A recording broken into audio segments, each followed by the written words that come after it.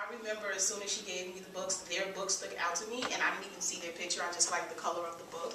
And I read, theirs was the first book I read through, and I liked how the one thing that stuck out to me the most was them saying that they weren't going to judge me. Yeah. And I hated it because, oh my God. It's okay. I felt like doing adoption would make me an unfit mother, and them telling me that they wouldn't judge me made me feel so much better. And I feel like that was probably the main thing, one of the main things that made me pick them, because I absolutely love Matt and Ryan.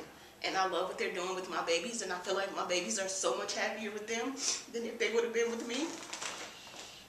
But I wouldn't change it for anything. I'm so happy that I picked them because I feel like they're doing what I wanted to do. Their dad didn't want to be involved, and I feel like now they're better off because they've got two dads, two men to show them how they're supposed to be. Oh, that's amazing. Two guys to show them how they're supposed to be. They can show my son how to be a man, how he's supposed to grow up and everything. And I'm really happy with my decision for who I picked and how I picked them.